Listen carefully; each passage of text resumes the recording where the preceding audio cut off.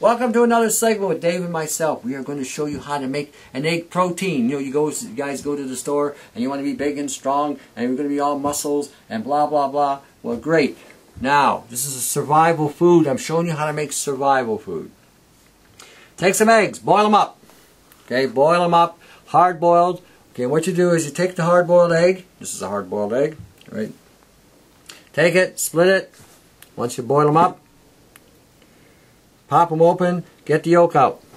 We're going to keep that yolk. Don't throw that away. That's yours. This is your lecithin. As you can see, it looks like a brain. Doesn't that look like a brain? Brain connection. That's what that does. It feeds the brain. Do not throw that away. Anybody tells you don't use the yolk, you tell them to take a short walk off or a long walk off a short dock. That's how dumb that is. Okay, you use that. Now, what we're doing? Where's the other one? Oh, right here. What we're doing basically, the reason why we're separating the two. You don't have to. But the reason why you're separating two is because there's fat in that lecithin. And when you dry it up, the lecithin can go rancid on you. So what we want now is we want the protein. I want to dry this up as well. But what I'll do is first I'll spray that with rosemary, essential oil. Okay, I'll dilute it with water, or I'll dilute it with a little alcohol or salt water and spray it on there to keep the fat from breaking down. Rosemary and sage both have the equivalency of BHT and BHA as a fat preserver, so it doesn't allow the fat to break down. And then when you consume it, it keeps the fat in your arteries flowing. Some of you are going to say, well, what about cholesterol? Okay, what about cholesterol? Cholesterol has been overrated as a bad guy. It has nothing to do with your heart other than helping your heart and keeping your heart healthy. Okay, so what we're doing, basically I'm just cleaning out the fat content. I mean, I get it all up, but that's okay. Alright, so there we go. Da-da-dum.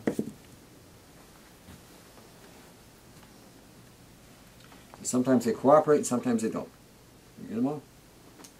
Okay.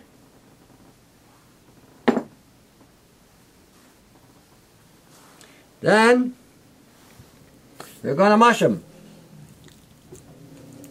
Maybe we're not going to mush them.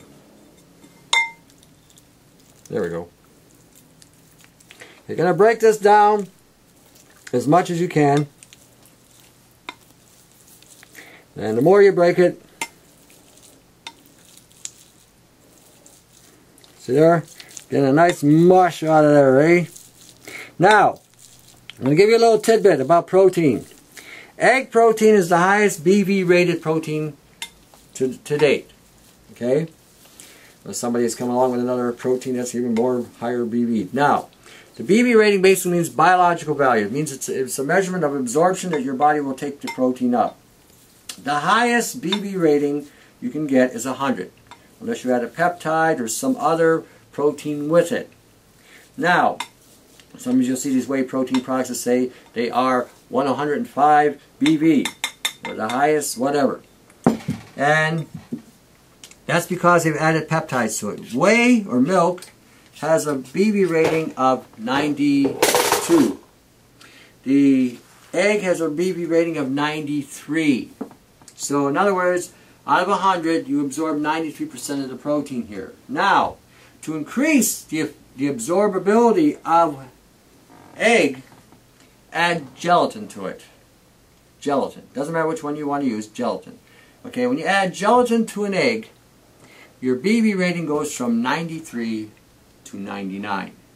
Okay, that means you're absorbing 99% of this. So you're going to dehydrate this. So what do? You put them in a pan like this, and you dehydrate it. So you get a. This is not completely dehydrated. I let it in set last night. I thought it would be done today, but once it's dehydrated completely, then you would take it in the blender somewhere. Blender. You would put it in the blender and you would powder it down till you get this. A protein, okay? That's it. Now, you may want to add a little salt while you're drying this. You may want to add some salt. Again, you may want to add some, either the extract of rosemary or the extract or the essential oil of rosemary by diluting it and spraying it, okay? Let me take something like, oh, do I have anything here? Let me see here. We're really well prepared today. Take something like this. Yeah, this has got iodine. So you would spray it with the iodine. Alright? I already did it before I started the show. So you spray it with the iodine. Now why am I telling you to do things with iodine? Because our government, the great government of Canada, instead of declaring a state of emergency, decided to run and hide and have an election. And as I've stated in some of these other segments, do not vote for any of them. Put your name on the ballot and say you can do a better job than they can. That's, again, my opinion.